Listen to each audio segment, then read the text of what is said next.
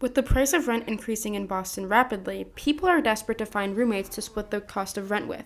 When desperate times call for desperate measures, though, people bring in more roommates than the apartment can hold, often leading to overcrowding. Yeah, so I live in a 5-bedroom apartment and it can honestly get really crowded sometimes with things like hanging up my jacket on the rack, like sometimes there's not enough space, or even like in the fridge, there's not enough space sometimes on the shelves. Even though getting a studio with a roommate was a good idea when it comes to cost, it still is like very overwhelming and overcrowded inside the building. It's supposed to be meant for one person, and to have two people in, our stuff is crammed, and it definitely can be overwhelming at sometimes. The average price of rent in the United States is $1,245. The average price of rent in Boston, Massachusetts, though, is $3,450.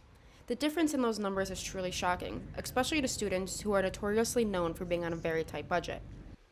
There was a recent survey about the most expensive cities to live in the United States, and I think Boston was in the top 5. New York, I think, is still number 1. San Francisco is up there, Los Angeles, Houston, Texas, randomly, but Boston is up there in the top 5. Apartment hunting season is already underway for Boston University students looking to secure housing for next year.